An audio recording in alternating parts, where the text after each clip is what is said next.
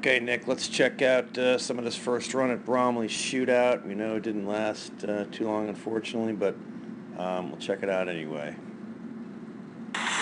Yeah.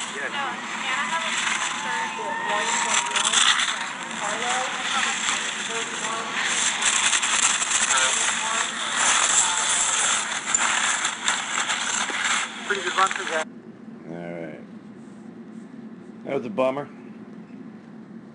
But let's see what else we can learn here. Looking at that right there, you can kind of see inside hand really low.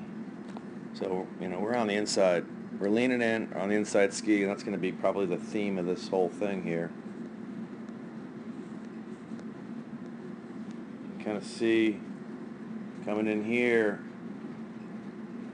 twisting that inside foot, really starting to turn on the inside foot. Got that scissoring going on, clearly weight. You're kind of losing the downhill ski. You can see it drifting on you.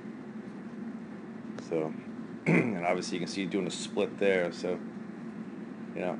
got to be strong on the outside ski. We've got to be outside ski to outside ski. Same here. We come through here. You start rolling them up, but weight on the inside, twisting the inside. See it drifting again on you there a little bit. It's better through here, but still you can see, that scissoring. The inside ski has weight. The outside ski kind of runs on you now and again, and it's running down the hill because we're not on it.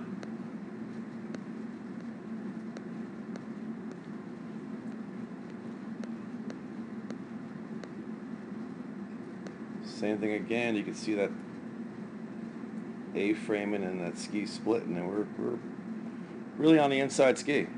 We've got to be fully on the outside ski.